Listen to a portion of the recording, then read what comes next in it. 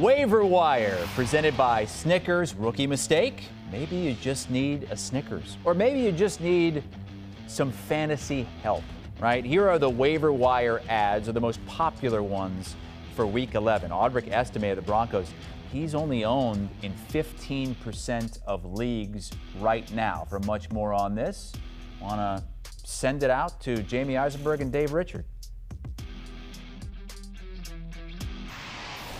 Thanks, Chris. Should be a fun week on the waiver wire. We'll start at the running back position because it might be the first time that we have actually running backs that matter to fantasy managers. And there's a potential new starter for the Broncos. That's Audric Estime, as we show you the list of the running backs that you should be looking to pick up for week number 11. Audric Estime leading that group. You got Gus Edwards coming off a strong game as well, 10 carries for 55 yards. Cam Akers might be the best one, though, if Aaron Jones does miss week 11 against the Tennessee Titans dealing with a rib injury. Tyjae Spears could be a good flex. And then you have some handcuffs that could matter at some point down the stretch. Trey Benson, Zach Charbonnet, Blake Corum, all in good spots as the number 2 running backs on good offenses based on what we've seen from the starters there. Jalen Wright, Kenneth Gainwell also fall in that category. I'm curious about Zamir White, Dave, with the coordinator change for the Raiders, but that's more of a deeper league ad. Really, it's about Audric Estime, though, because he could be a difference maker for fantasy managers. 14 carries, 53 yards against the Chiefs in a disappointing defeat. You see what Javonte Williams and Jaleel McLaughlin failed to do against Kansas City. But based on what Sean Payton said Monday, Estime could be the guy for the Broncos moving forward. And I know this graphic looks gross because combined it's 8 PPR points. That's not very good. But the bottom line is this. We've got an opportunity to pick up a lead running back off the waiver wire in Week 11 in fantasy football.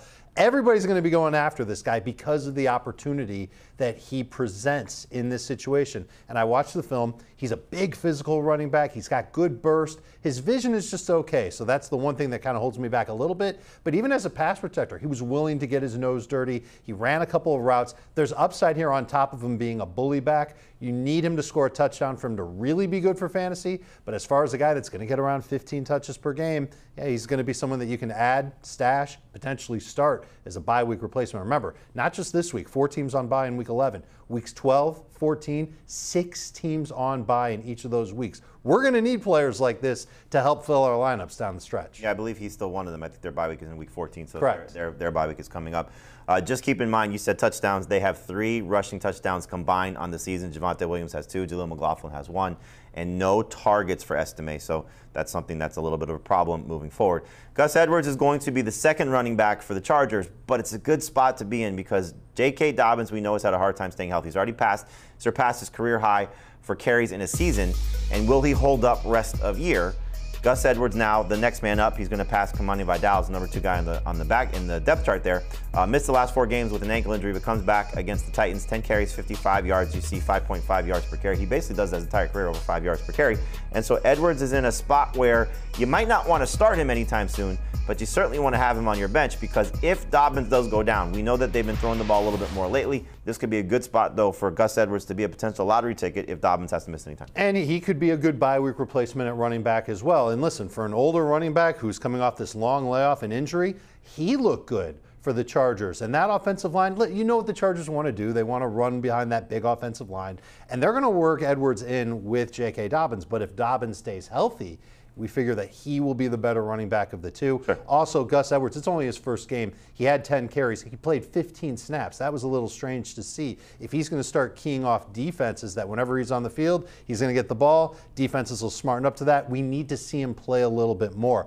He's my second favorite running back to add. I'll take Estime first, but Gus Edwards shouldn't be far behind. And I'll tell you this, I bet Gus Edwards goes for a fraction of the fab that Audric Estime will go for in fantasy leagues this week. And again, don't forget about Akers, just in case Jones does miss the game in week 11. He's expected to miss practice, but as of now is expected to play.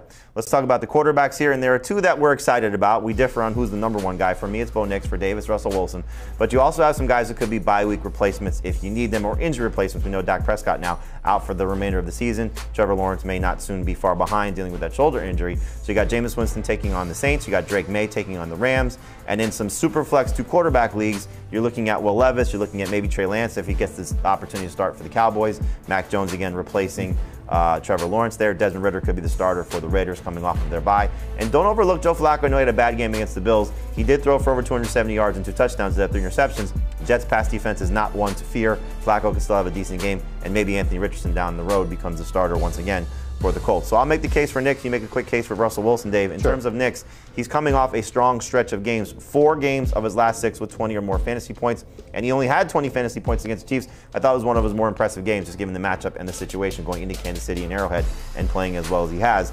I like him slightly better than Wilson this week. I also like him slightly better than Wilson rest of season. Rest of season schedule for him, he gets the Falcons this week, the Raiders in week 12, the Browns in week 13, which isn't exactly a terrible matchup. Bye in week 14, comes off and gets the Colts in week 15. Could be a very good fantasy quarterback moving forward, as we've seen. I do like Russell Wilson this week against the Ravens, but long term, I don't like him by comparison to Bo Nix. It's a tough schedule for Pittsburgh, and I'll admit that, but I think there's more upside with Russell Wilson. I'm really impressed with how he's played and how he's hitting those moonball touchdowns down the field. We've seen George Pickens really connect with Russell Wilson, and I know there was just one play, one catch, one touchdown for Mike Williams, but I think Mike Williams can evolve into somebody that can help Russell Wilson too. This whole offense has really looked great. And for this week's matchup against Baltimore, usually it's a slugfest between these two teams, low-scoring game, lots of field goals, not a lot of touchdowns. That's a problem. But we know that the Steelers are going to have a hard time running the football in this matchup. And if the Steelers fall behind, it's going to be on Russ to get them back into it. And that secondary for Baltimore really just has not played well this season. So I think Russ has a little bit more upside this week than Bo Nix.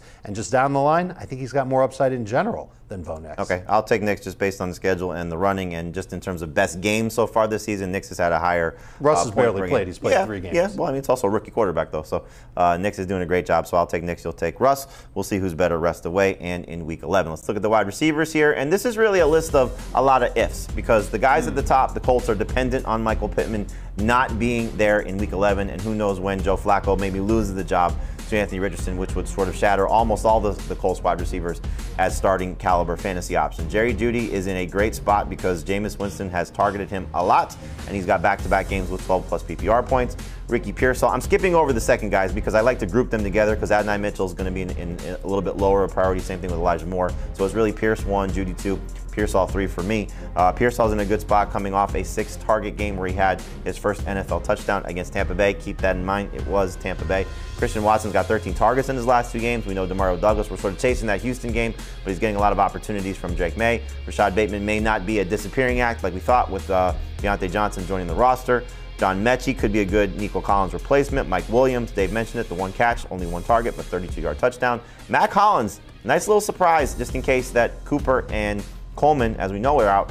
And if Dalton Kincaid is out, he's got 9 targets in his last 2 games, 12-plus PPR points in his last 2 games, and he may be the de facto tight end that we're looking at when we talk about Dawson Knox coming up in a second. But in terms of Pierce and Mitchell, you saw a strong performance for them against the Bills without Pittman on the field. 7 targets, 4 catches, 81 yards in the touchdown for Pierce, 6 of 6 for 71 yards for Mitchell. And again, it's all comes down to, will Pittman play in the game against the Jets? If he does, ignore Pierce, ignore Mitchell, go straight to Jerry Jeudy. If Pittman is out, I like these 2 guys based on their opportunity against the Jets. Dave, make the case for Ricky Pearsall and what he can be not only in Week 11 against Seattle, but long term. Well, you said the magic 2-letter word with the Colts guys, and that's if. If Pittman's out. What if Anthony Richardson plays? And I don't expect Anthony Richardson this week, but eventually he will be back. And then with the Cleveland Browns, it's more like, it's the Browns. Do I really want to trust Jerry Jeudy again?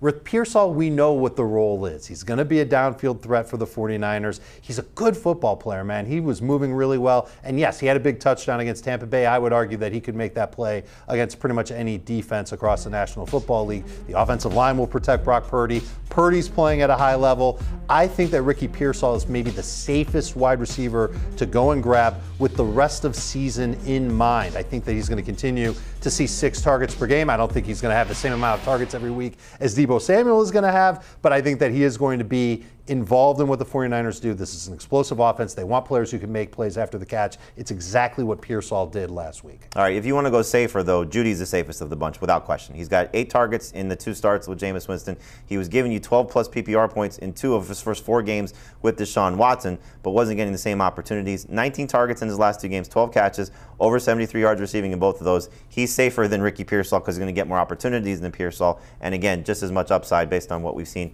from a PPR perspective. So If the Colts guys are out, I would go Judy, but Pearsall also should be on the list. Just remember, you said 2 words. I thought you were going to say the magic 2 words, which is what really matters. Tampa Bay. Everybody scores against Tampa Bay. Let's talk about the tight ends here and the ones that you're looking at. It's not the prettiest of lists. You could also add Will Dissly to this list as well. I did not include him for the graphic, but he is in the column on CBSSports.com. Dawson Knox, it sounds gross to say he's the #1 tight end to add, but Dalton Kincaid's got a knee injury. Amari Cooper has a wrist injury. Keon Coleman's already out with a wrist injury, and they're facing the Kansas City Chiefs, #1 in most fantasy points allowed to the position. So we could see Josh Allen go back a couple years when he used to lean on Dawson Knox, and this could be a throwback game for him. Remember, the Bills have a bye in Week 12, so they may be cautious with Kincaid and not rush him back. He said he came back in that game last week against the Colts with the knee injury, could not move the way he wanted to, so it sounds like he may not play in Week 12. And Dawson Knox and maybe Mac Hollins, again, who's a big physical receiver, can step in and fill the void there. So you're looking at Dawson Knox. You see, for me, he's a top 10 tight end, top 15 for you. Do you like the matchup against Kansas City and the opportunity? How can you not? And really, it's more about the opportunity than it is the matchup, and that's saying something because the matchup has been pretty good for tight ends all this season long. And then the other thing I would suggest is rewind, or maybe we could show the screen again. Look at the names of the other tight ends that are on this list that you could find on your waiver wire. Knox is going to be at the top, and he's legit, and Pat Freiermuth is good too. I don't know if anybody else is going to make a big play for Jonnu Smith or Davis Allen or Will Dissly, whose name isn't even on the list. You could add Dawson Knox now. And if Dalton Kincaid is active and he plays, okay, you're going to drop Dawson Knox. You'll go back to your waiver wire. You'll probably pick up Dissly over Jonnu Smith or Davis Allen, but any of those three could be helpful in full PPR leagues. But that's the point. You roll the dice on Dawson Knox, knowing what the upside is if he's in a prominent position in a favorable matchup and what might be a high-scoring game against the Kansas City Chiefs. And it's not just Kincaid dealing with an injury. Laporta's got an injury as well that he may miss the game with a shoulder problem, which Brock Wright is there. You also got Trey McBride on a bye and Cade Otton on a bye. So the tight end position is a little bit suffering. So the tight end position is suffering a little bit this week, which is why you see these guys as the waiver wire options. All right, make sure you check out our Fantasy Football Today podcast. You can find us wherever podcasts are available. Scan the QR code as well. We're helping you dominate your fantasy leagues. You'll hear all of our waiver wire discussion a little bit more in depth on the Fantasy Football Today podcast, and check us out on YouTube as well.